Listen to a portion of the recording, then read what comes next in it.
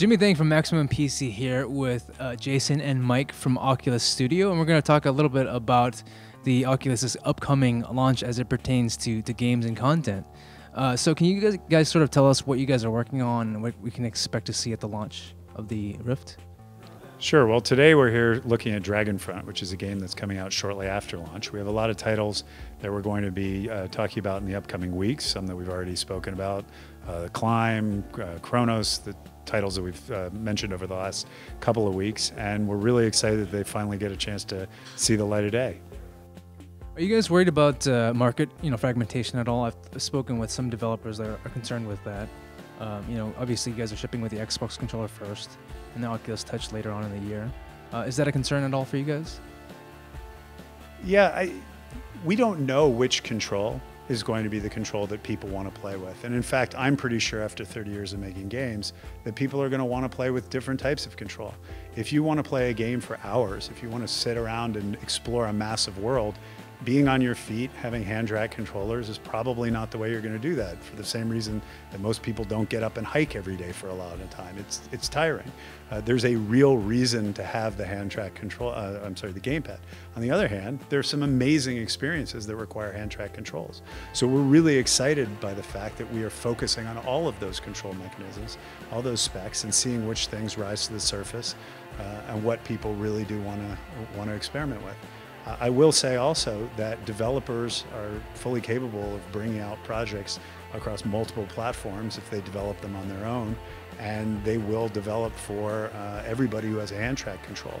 So the market doesn't fragment because they have a very large base across all of the controllers with which they can work with. Cool. Yep. Also add that it really depends on the game. I mean, for something like Dragonfront, it'll work on anything from an Xbox controller to this, which is what we call our Oculus Remote. Touch controller would be an easy add for that. So depending on what the game is, that's really going to determine what the best control input is for it. Cool. I'm going to talk to the Dragonfront developers a little bit more after this, but can you sort of give us a high-level overview of what the game's like? Dragonfront? Absolutely. Dragonfront's a collectible card game. We really believe in social. Facebook believes in social, obviously. Oculus as a company believes in social. And we want to start making games that really take advantage of the fact that two players in VR with head tracking and with voice over IP really can emote to each other. Mike and I are often playing around the office, and I can actually tell when he's laughing on the other side, even if the voice over IP is off, because I can see the way that his head is moving. And I can tell when he's looking at certain parts of my board over and over again that that specific part of my board is what he's worried about, that creature, that card that I've placed. So this is our exploration and experimentation in social and in that specific aspect of gaming.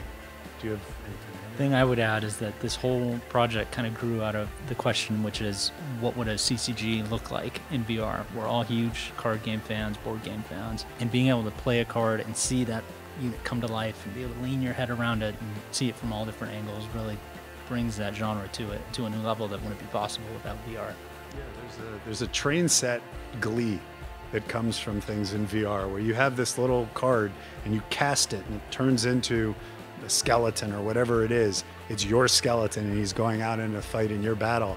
It feels great. Like it's a really magical moment. Being very large and looking at small characters and creatures in VR is a unique thing that you can only really do in VR.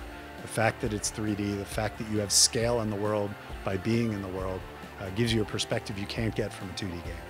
This game is multiplayer, and I think the perception of VR is that it's a very solo experience. How important is it for you guys to really push that element, multiplayer with the Oculus launch? There's many things we don't know about VR. We don't know which controller spec is going to be the controller that most people play on. We don't know which genre people want to play. We're pretty damn sure that social is going to be a massive part of VR. Facebook is a social company. That's what they're about. The fact that Facebook was so interested in Oculus shows that they believe that VR is going to be a very social thing. VR really shines when you're in these alternate worlds with another human being and can share that experience with another human being. So not all of our games are multiplayer, but Oculus Studios is definitely pushing a lot of games towards multiplayer and experimenting in multiplayer for that reason. Yeah, I think for me, the first time I got a sense of presence was when I tried the toy box and I did it with Palmer Lucky, and he was in a different room, and it's kind of weird because when you're doing it by yourself, it's quite immersive already, but it's almost like it's make believe. But then when you have somebody else there and they see what you see, it adds a whole layer of like, this is real and this is tangible. So that's just a really cool experience. For more information on the Oculus Rift, check out MaximumPC.com.